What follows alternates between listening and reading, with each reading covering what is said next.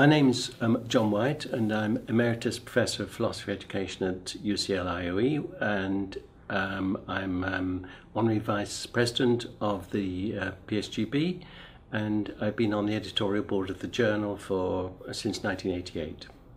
And I'm Judith Suissa. I've been on the editorial team of the journal since 2007.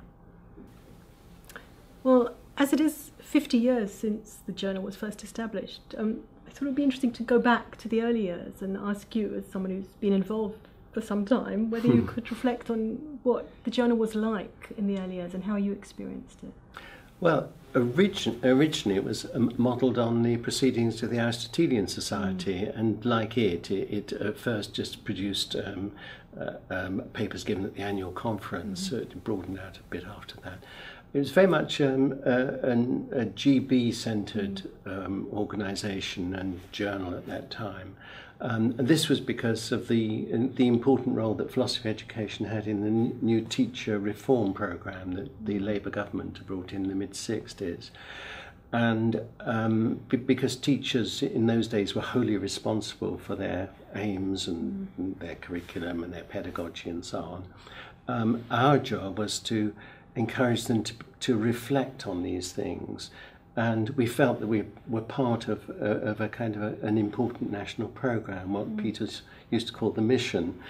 And the journal played a huge role in this. I mean, it supplied our material for teaching in the form of its papers. It also, over the years, began to kind of create the contours of the discipline so that we had all shared an understanding of what we were about.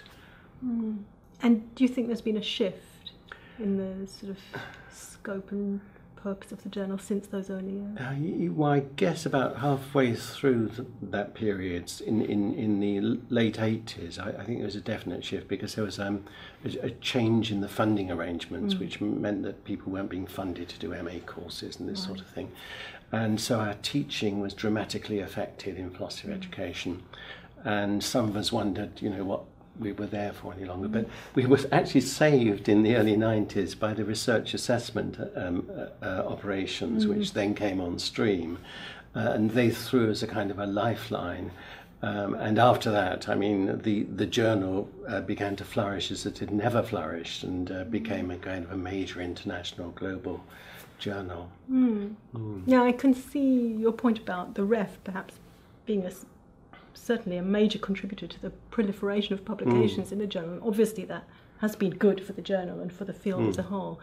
But I wouldn't see the ref in an entirely positive light, though. I think in terms of its impact on the sort of professional daily life of academics, it's actually possibly had rather more negative effects. And certainly the increased pressure to publish that's gone hand in hand with a sort of massive increase in workload and various types of performance management has led to a situation when I think academics, certainly people of my generation, are just under such pressure to publish the whole time that I wonder sometimes if anybody actually has any time to read all the stuff being published. And I do worry that there isn't the kind of institutional support for the time and space needed to just engage in conversations and develop sort of sustained philosophical work that's so intellectually important because everybody's so busy just trying to get stuff out there and publish.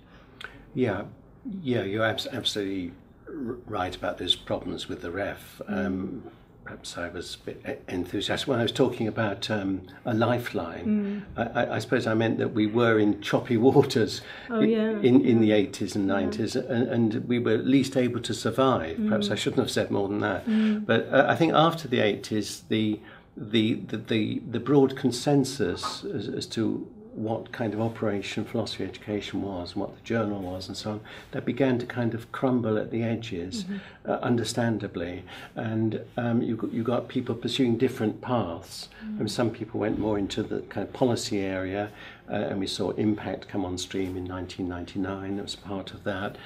Other people developed their interests in particular philosophers who had something to say about education from the early days. I mean, from Plato and Aristotle onwards, right through to the late 20th century with Wittgenstein and Hannah Arendt and so on. So that has been a shift, I think.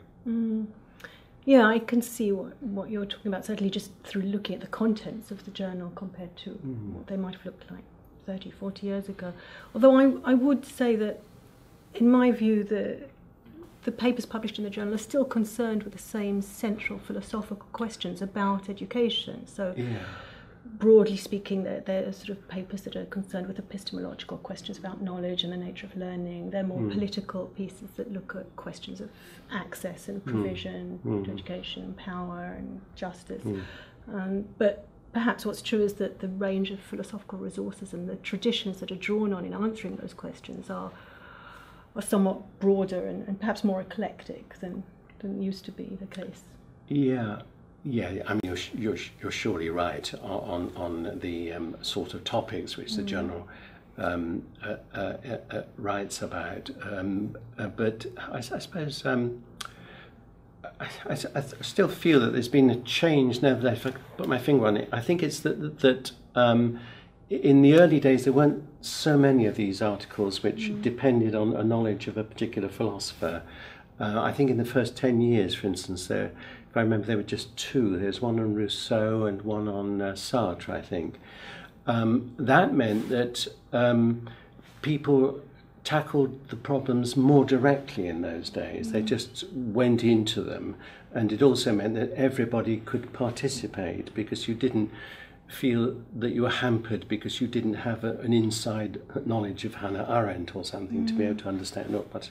But as things shifted in a more kind of scholarly direction, I suppose,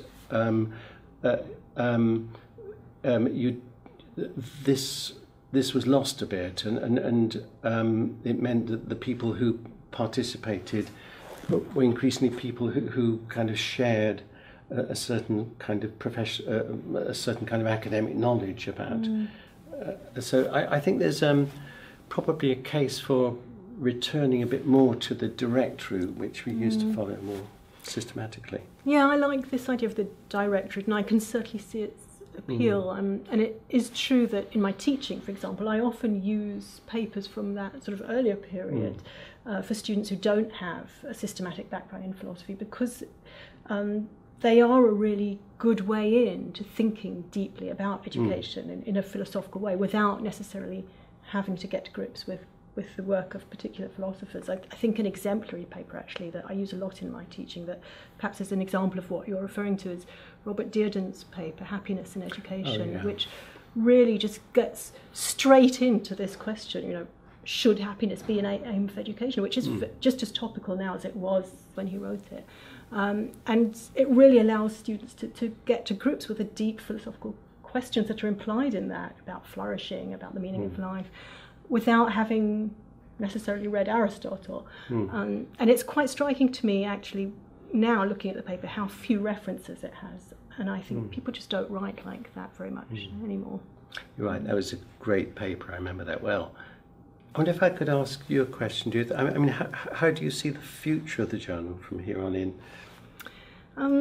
Well, it's hard to comment on the way the discipline will go, but one thing I would like us to pay more attention to, perhaps, as a society and as an editorial team, is thinking about ways that we can reach a readership who might not necessarily be part of the academic philosophy of education community. I think so much of what philosophers of education are saying is really relevant to practitioners, teachers, policymakers, and so much of the sort of popular debate around education now, I think, is really sort of impoverished and could benefit from some good philosophical work, a lot of which I think teachers are really interested in and want to engage in and are quite capable of engaging in, but I worry that perhaps they're not reading what we're writing, and sometimes I worry that we're talking to ourselves a bit.